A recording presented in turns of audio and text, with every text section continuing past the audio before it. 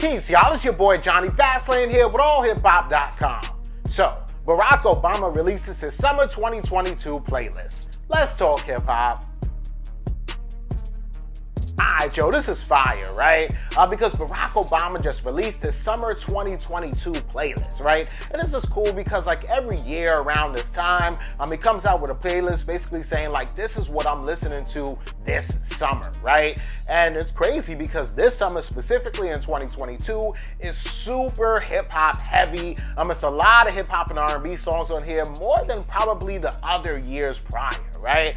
So he goes on his Instagram, man. He says, every year I get excited to share my summer playlist because I learned so much about so many new artists from your replies. It's an example of how much music can really bring us all together, right?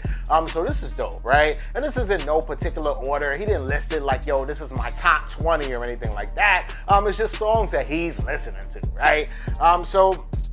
Rakim, you know, when I be on the mic. Drake and Rihanna, Too Good. Spanish Joint by D'Angelo. He's got a song with Nina Simone.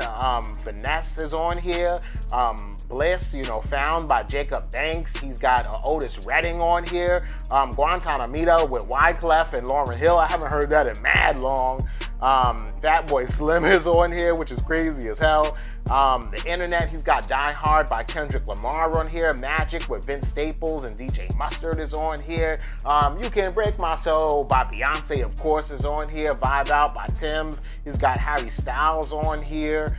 Lil Yachty on here. Prince, he's got Al Green. He's got a bunch of people on here. Burna Boy is even on here. Doechii, Aretha Franklin, Coffee, Bad Bunny, mad people, right? So I think that this is pretty dope. And Barack Obama's taste, at least this summer, is fire, right? Of course, you know, he ain't got no Fabio Ford and nothing like that on there right now. You know, it's funny because he don't got no Kanye on there either.